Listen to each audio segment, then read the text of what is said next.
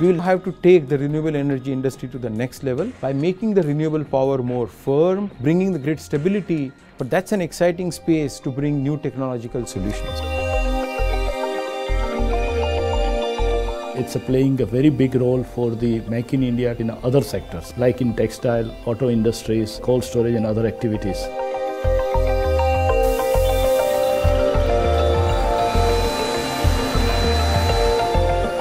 Government support has been very encouraging.